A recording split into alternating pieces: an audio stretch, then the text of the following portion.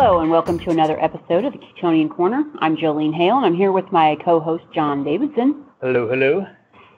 So we had to push this one back a week. Had some things come up personally, so we pushed it back a week. And to be fair, it was all my fault. So I went to my daughter's kindergarten, had a little lunch fair, so I went and had lunch with her and stuff. So I think it was a fantastic excuse, if you ask me. Totally legit. Family comes first always, so yeah. So other than taking or going to lunch with your daughter, what else have you been up to? Well, I've been working actually with so having children that are young like mine, I have this problem and where I can't take them to the gym without putting them in childcare. They're not allowed to do anything at the gym. So I've been trying to figure out something to do with them in the backyard. So we finally got the big, ginormous trampoline, that every other family in the world has. But I also put a climbing rope in, and I'm halfway through installing a pull-up bar that's sizable, like a salmon ladder. A salmon ladder. Yeah. Nice. So, I don't know. I haven't put up the slack line yet this year, but they enjoy that too. So. And if you don't mind telling us, how old are your kids? So my daughter's 5. My son is 3.5, but he looks like a 5-year-old. Okay. So he's way more active than a 3.5-year-old. Nice. So yeah, we're trying to make my no video games, just play outside a little bit, working for me. So yeah, how about you? Very nice. You got the pool opened, I saw. We did finally. On Facebook. Not that we can use it because, we are from Central Illinois and it yesterday felt like winter again. So, but it is open, it is flowing, and hopefully the sun will warm it up so we can start using it soon. But you have new people staying there? The picture, I think, was of ducks, right? Yeah, so we took the cover off the pool and the pump wasn't even actually running because we didn't have enough water in it still. No chemicals in it, so it still was winterized, and all of a sudden these 2 ducks come flying in, and of course I'm like, oh, look how cute, and Brian, my husband, is screaming, trying to get these things out of the pool, and I'm like, no, just let's take pictures of it. So they did stick around for just a few minutes, and then flew over to the neighbor's yard and got in her pool, so...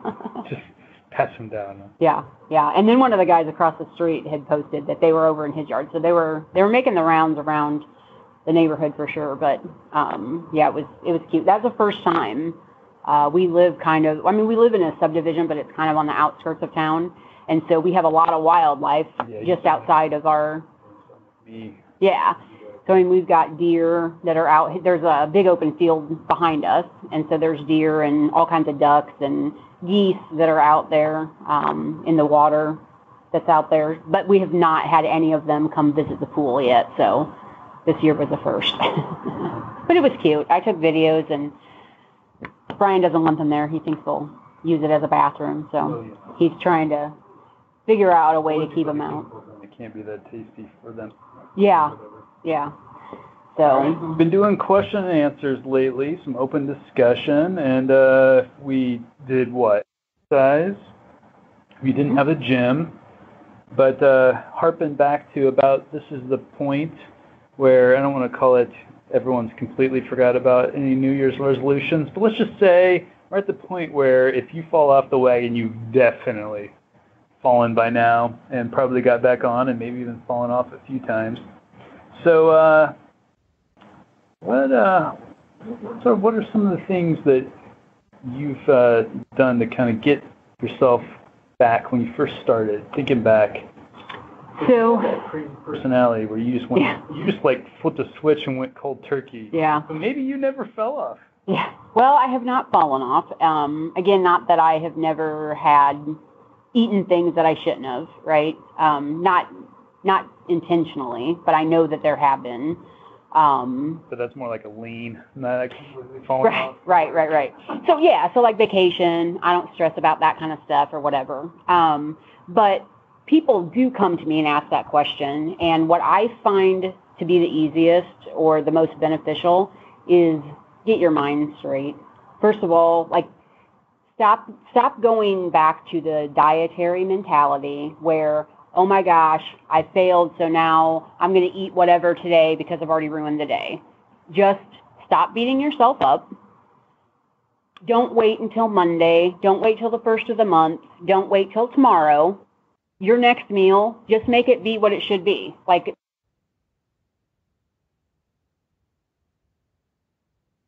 have the cravings and you might still struggle a little bit, but your mind has to be the first thing that you fix. Because if we keep beating ourselves up because I fell off the wagon or I ate this Snickers or whatever that is, you're not going to get past that to be able to get back on the wagon. Yeah, the well problem. Well, I already blew today, so I'm just going to go ahead and go crazy. Well, it's Wednesday. I kind of blew this week. I'll start my diet next week. Yeah. Those type of, well. Yeah. So, don't look at it as an extended time. Think about it as your next meal. Yeah. Look at your next meal and just do it. So. What do you think about people who say they want to almost punish themselves? Oh no, I screwed up so bad at lunch, I'm just not going to eat dinner. Again, I think it is a mental game. Food should not be punishment. Food is fuel, period. End of discussion, right? Like, gym. Yeah, exactly. And a lot of people think because I ate something bad today, now I'm going to have to kill myself in the gym. First of all, you already did it. Forget about it. Push it out of your mind. It's a done deal. You can't undo what you did. Not only that, I would add, because those were kind of leading questions, because I work at a gym, and I'll see people that be like, oh, I was so bad this weekend. I'm going to go get on the Stairmaster for blah, blah, blah. And I just kind of feel for them because at the same time they're going to limit their caloric intake. They're going to increase their cardio. So their body is going to be depleted, and that's where the mind game just can really just mess with you because they will be starving at 10 o'clock. Yeah, exactly. And again, food and exercise is not punishment. These are things that we need as human beings to function properly. And so if we continue to use them as treats or special occasions or something like that, as long as our mind is in that space, then I think that's where you're going to go with it.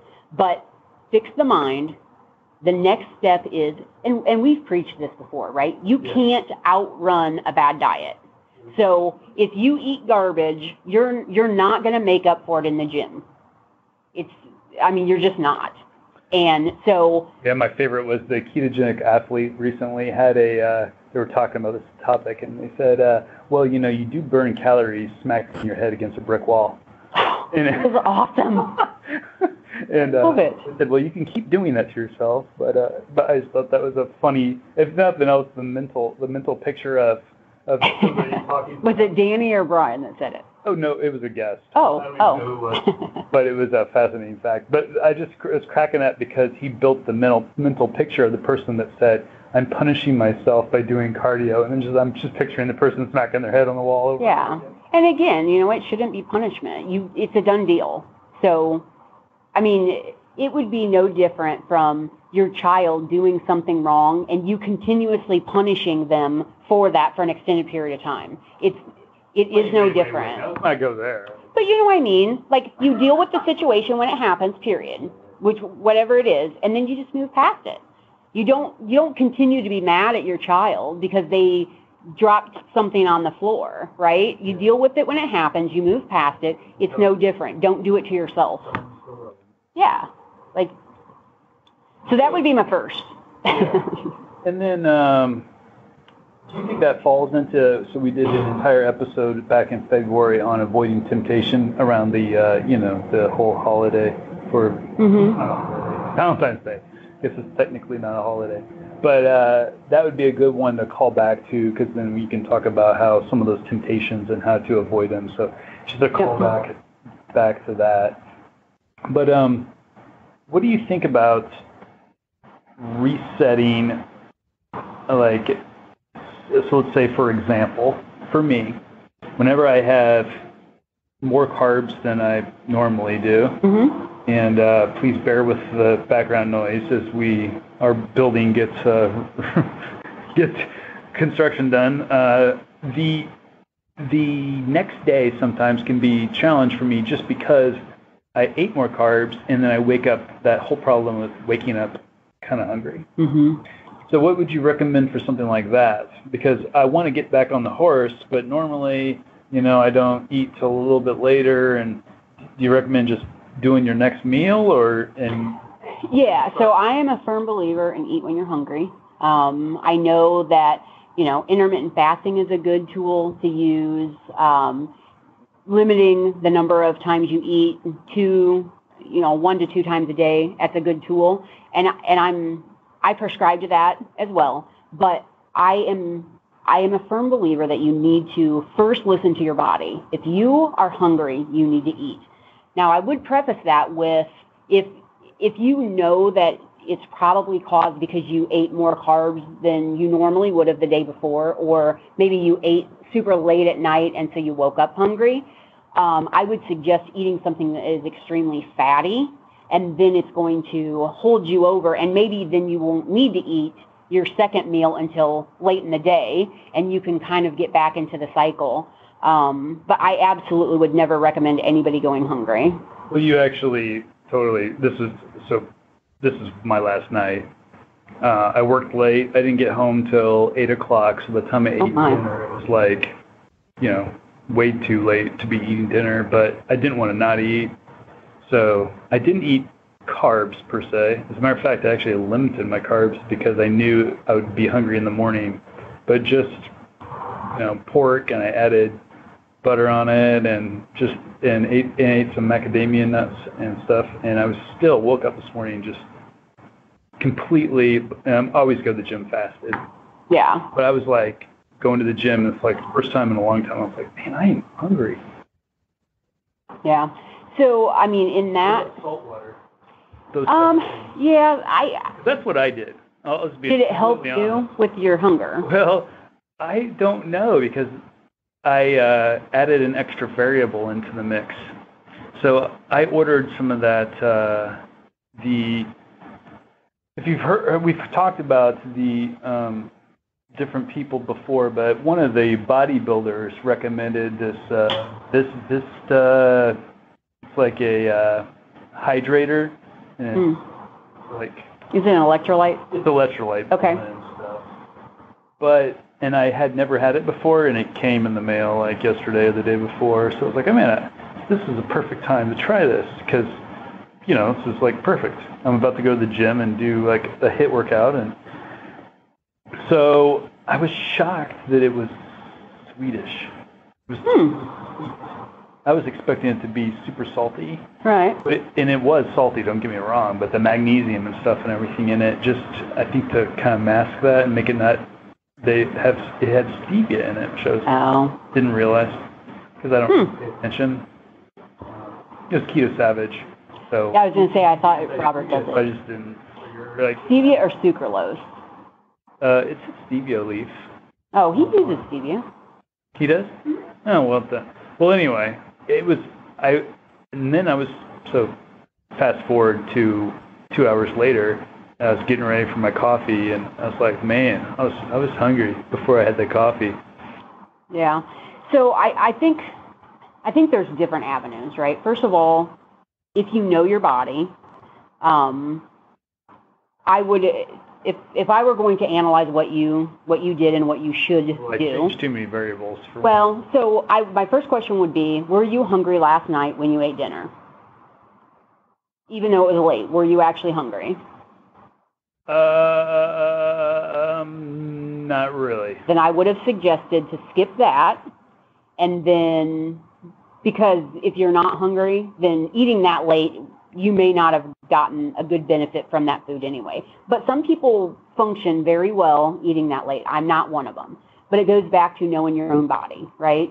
So that would have been a suggestion. Funny, I didn't even consider that. As a matter of fact, in my mind, I'm like, I've got to eat something because I've had like only lunch today.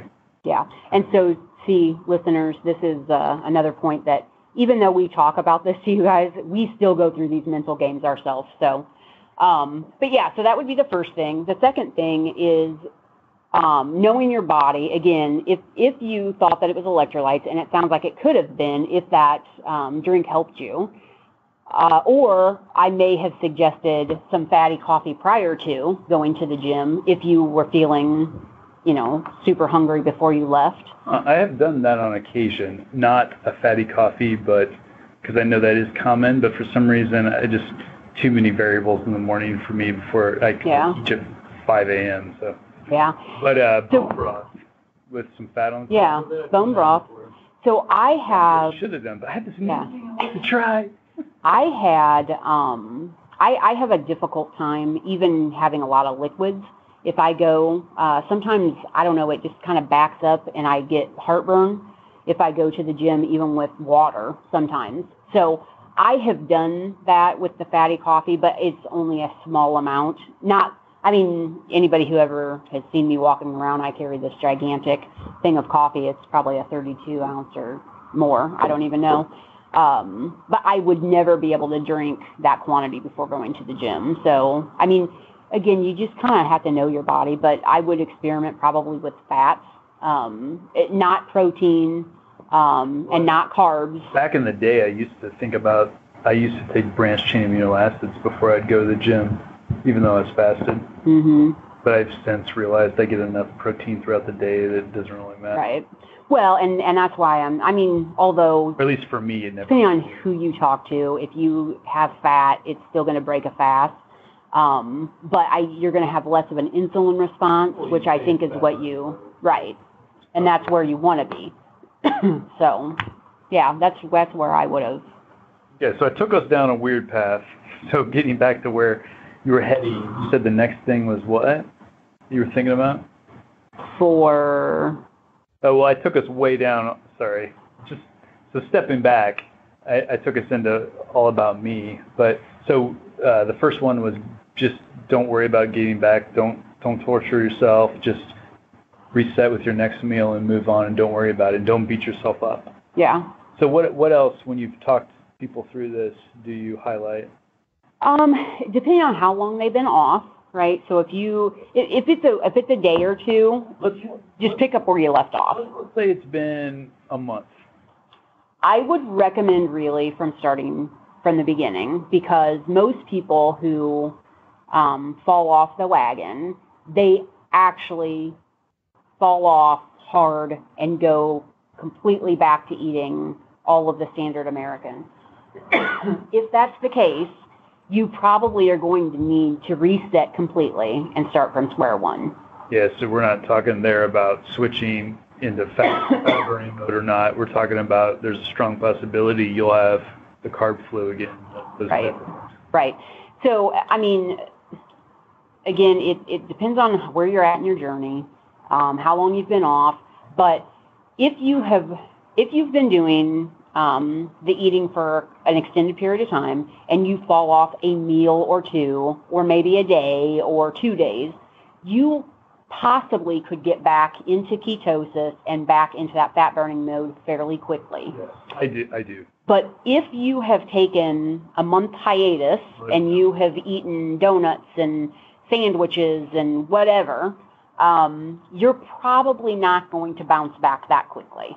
So you want to go back to square one, making sure that you've got your salt intake up so that you don't go through all of those symptoms. And you may never have gone through them, but you could a second time, right? So you just want to be prepared for all of that stuff that is possible from the very beginning of starting out. So it's been 5 months since we've kind of gone over that ramp up. So just to kind of refresh everyone's, you kind of had a stair-step approach where through a couple of weeks you took where you were and then kind of geared down the carbs. And then, so can you just give us the high-level bullet points of that so they don't have to... Yeah. So again, if you've fallen off the wagon, you probably know where your macros should have been.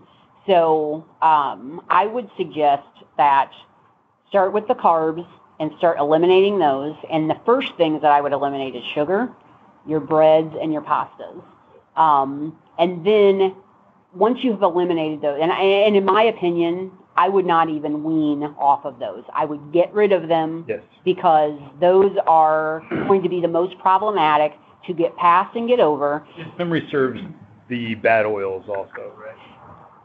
True, yes. Of course, I would never advocate even on the standard American diet to ever eat that stuff. But if you were, then but if you were eating it, those are something that you may be able to wean off of as well, right? I mean, I don't really advocate for it, but you're not going to have the physical need or the physical craving for those oils like you would for the sugars and the breads and pastas. And just I don't know why today's my callback episode.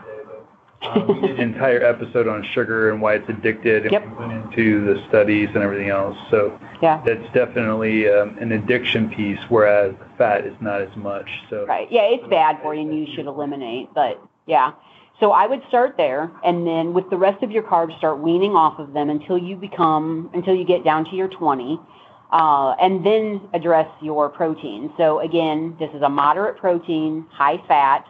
So in the standard American diet, you probably were eating more protein than what you should be or what you need to. And then, your fats, I don't know, depending on what you were eating, you may have had the fats high, not good fats, but you may have had.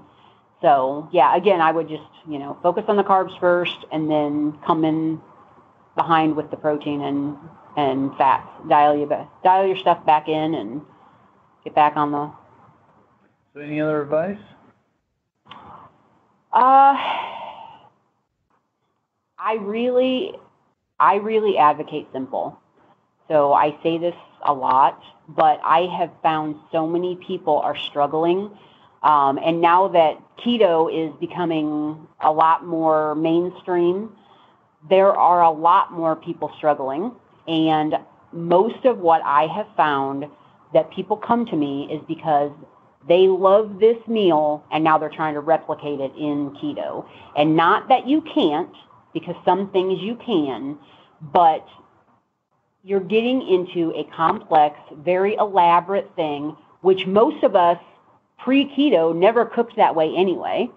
Most of us are not chefs, so using a ton of ingredients, very time-consuming recipes, or exotic ingredients, you didn't do it before, so doing it today, I think that's where a lot of the struggles are coming in. Keep it simple. Just eat food. I mean, you don't need breads, even though if they're keto. You don't need them. You don't need a bunch of sweets. You don't need all of these elaborate things. Keep it simple, and you should be able to get back in the swing of things pretty quickly. So... January, we did an episode called Dial in Your Macros. Yes. Since it's a callback episode. You should rename it the callbacks. So this would be like a soap opera where they continually have dreams of previous episodes. There you go. Right? So what if you are, let's say I have a friend who was trying to dial in their macros. And they did really good for a while, and to be completely honest, I mean, lunches, it's very, I've got that down to where it fell in my macros and everything, but dude, it's just killing me to track dinner. It's so hard. Like, something about, okay, I have no problem saying we've got asparagus in the garden right now, so that's the vegetable that I'm eating currently.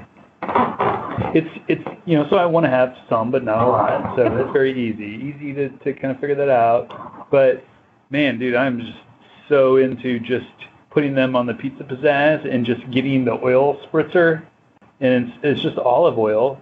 I mean, not olive oil, avocado oil, and then I just, and then I'm like, oh man, I don't have no idea what that was, how much, you know what I mean? Like those things, it's just killing me to worry about tracking. And then so if that's your scenario, I would be less worried about the oil and tracking the oil because it's fat, you're gonna right? Hit protein. I know. That's where we're going. Yeah. So I mean, although when I say you need to track stuff, it's mostly because most of us underdo it. So when I say that, your fats, because we're so geared that fat makes you fat, that it is a natural thing for people our age to just try to not overconsume fat. So if that's where you're concerned... my friend, yeah. His problem, who's of course not me, is he's always low in the number of fats he eats.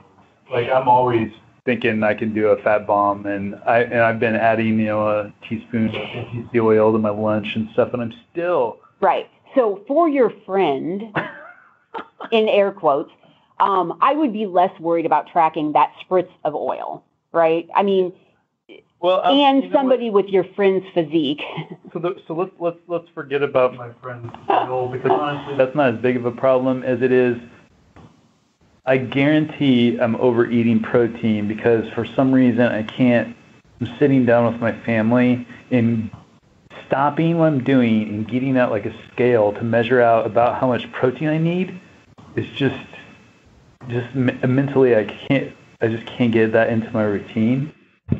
So I don't know if I just need to measure out like my protein ratios, so this is what pork looks like, for a serving size, and this is what, ground beef looks like for a serving size. Maybe I just need to do that to kind of...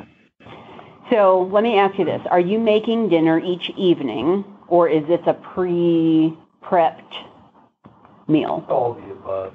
So my friend. No. So what happens at my house is I have my mom cooks twice a week. Sure. I think if you go back to the cookbook episode or our favorite episode, since it's just the callbacks, if you go back to our favorite meals episode, you'll hear, we do one crock pot a week. My mom cooks twice. We do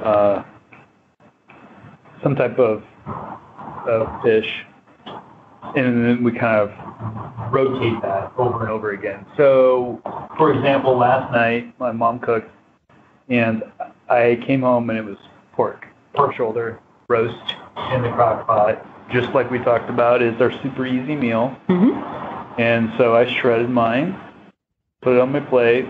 It's late. I did not want to take any more time to do anything. So I shred some, toss it in the skillet, and then put like 2 tablespoons of butter on it, just because. And I have no idea. Did not track it. Don't know what it was. Don't know how much it was. So I would say if that's an occasional... Oh no, it's turning into behavior. My daily. So this is I didn't fall completely off the wagon, but if what I was doing was some type of, we say 2 more times. All right, we did the reset using the Keto Savage's website. Right. He's got different zones or weeks, or depending on which methodology. Basically, it's like a light taper where you decrease the calories by so much. It's just like a little bit, and I kind of just didn't bother doing it. If that makes any sense. Yeah. Because it's like, I know it would make sense if I was doing a cut, and I know that I could, but I guess my why for doing a cut just isn't there. Yeah. So again, it all goes back to what is your reason to do it. If you are eating only to stay on program and you're fine with the weight, you're fine with the muscle mass, you're fine with the way everything is. Wow, this became about me. Yeah. I mean, that's friend. Right. It's all about John. It's all what your goals are. If you have a specific goal that you want, then you're going to dial in whatever it is based on that. Again, if it was an occasional thing to not measure and not weigh and not track for a meal or a day or whatever, I wouldn't even second guess it, because things they kind of balance themselves out in the end.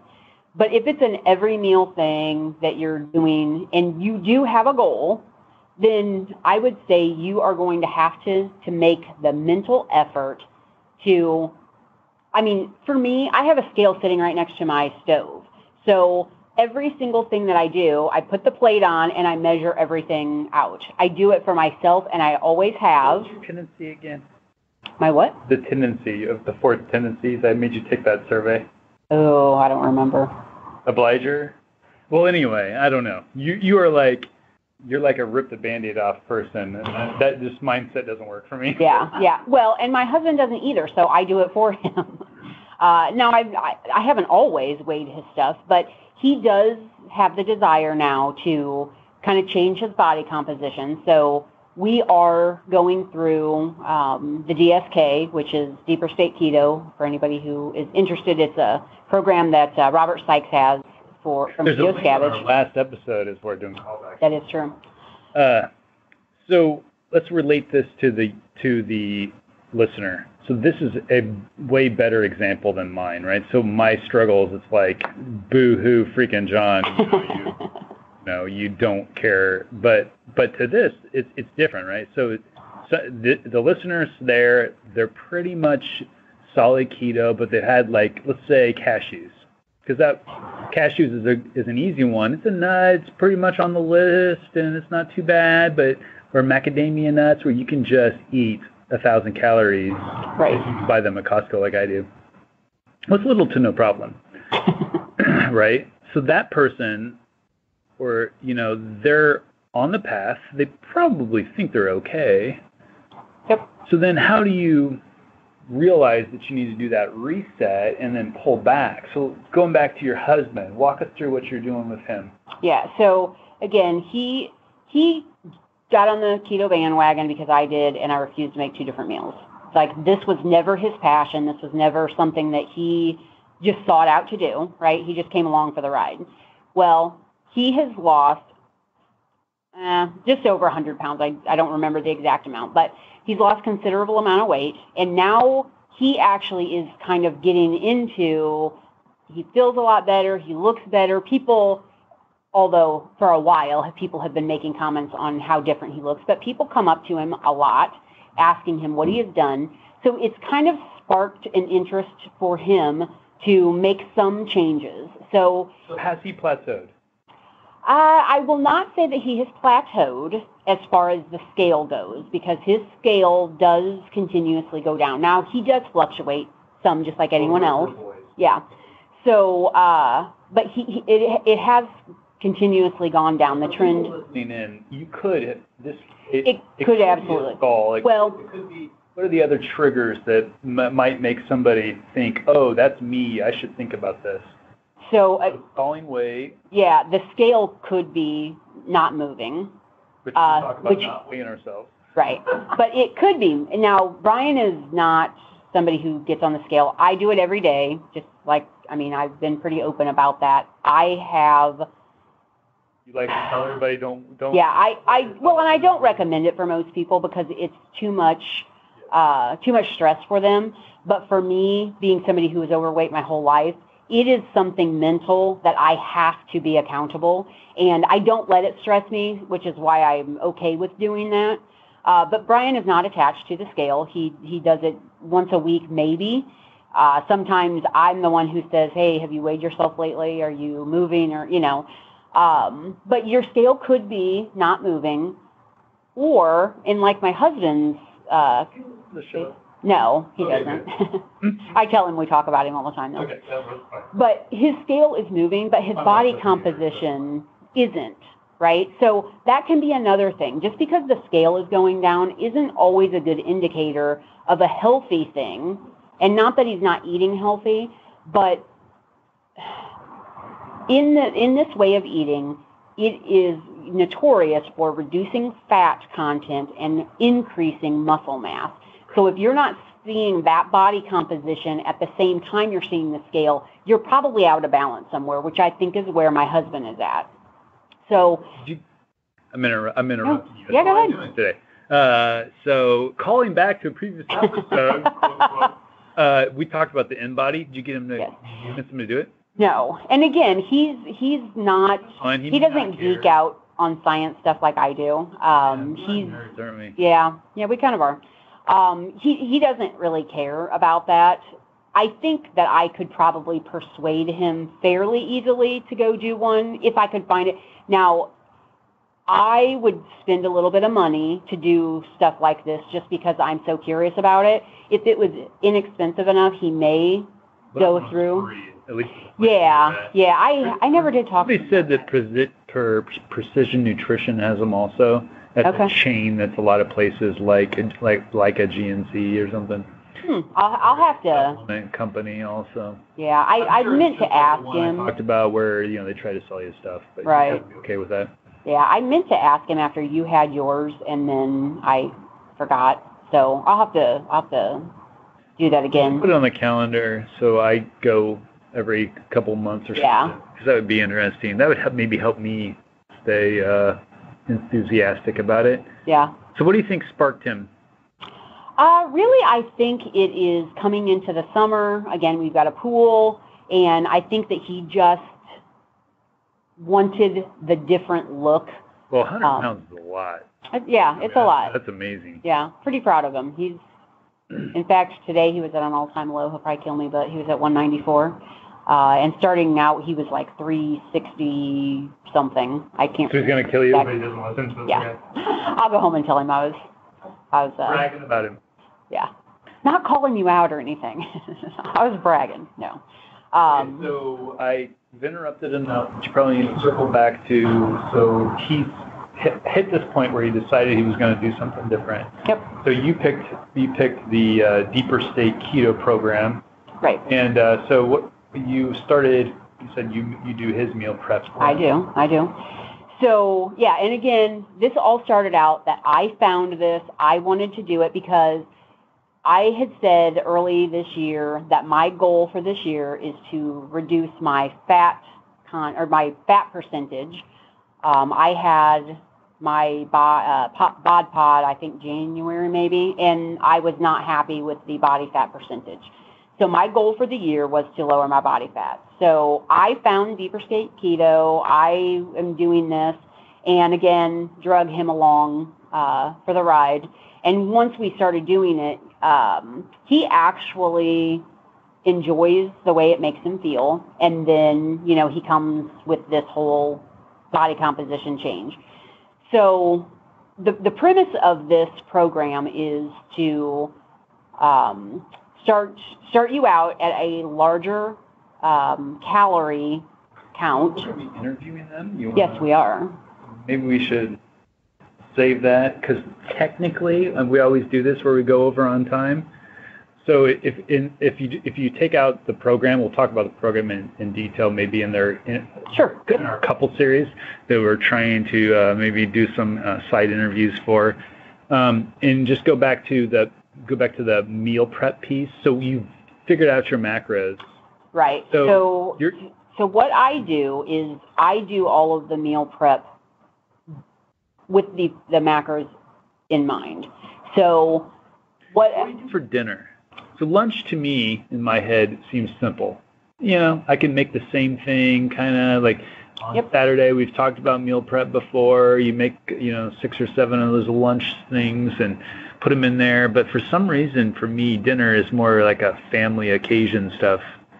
But my family dynamics are a little different, right? I don't have kids. But are you pre-measuring and pre-laying out basically your dinners? I don't. So I figure out what the macros of whatever the food is up front. So I have a spreadsheet, and again, I'm a geek, but I have a spreadsheet that says, for breakfast, and I'm going to use this because we do the lunches. So for lunch, he has 4 eggs, 1.5 ounces of cheese, and 3 ounces of ground beef, I believe. Exactly what I put on mine. So I know what those macros are. Yeah. So when I make his food, then I measure out that stuff. So I make all of the ground beef or ground pork up front, and then I just measure out however many ounces he would eat or I would eat, because I've already calculated all of that stuff. So it's a preset menu, and then I cook a load of it, and then I just, as we eat it, put it into the containers based on the weight that I already figured. Because with the spreadsheet, it's, here's his meal and here's what his total calories, his total fat, and all of that. And if you're listening to this and it sounds complicated, I can tell you that I'm like the laziest person in the world, but you walked me through this in one of our episodes, and I follow that almost exact same formula for the eggs and everything, and I make my containers, and it takes me, now that I've done it once, the first time maybe took me a little bit longer, but now I can whip that out easy in an hour. Right.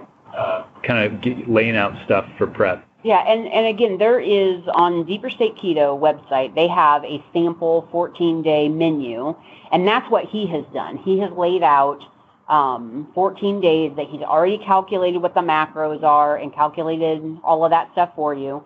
So I just modified that. I mean, he had, you have X amount of calories and X amount of fat for this meal on his program. And so I just started adjusting the food so that the calories and the fat and all of that matched pretty close. And then I just made my own menu for what we eat. Because like some of their stuff, I forget collard greens or something, and we would never eat that. So I just adjust based on what our food preference is. And then I'll do it for a week, and then, that next Saturday, I'll do it for another week. But I'm always a week ahead of what we're doing. So I just prep it mentally first, and then actually make the food, and then measure it out based on what those macros are supposed to be. Measured, I get to dinner. Are you measuring it out before you put it on your plate? Absolutely. Yeah, absolutely. That's where I guess I have the mental block. Yeah. So again, I have a scale sitting right there, and it's not that hard. I mean, no. Yeah, and depending on what you're eating, if your kids are eating the same thing and your wife, you scoop out what they would eat, whatever portions they are, and then just put your plate on, and you just weigh as you're putting it on there. Yeah, if you're an app developer and you're listening to this, I was telling you that I really wanted a function in a tracker where I could say, I'm eating pork for dinner.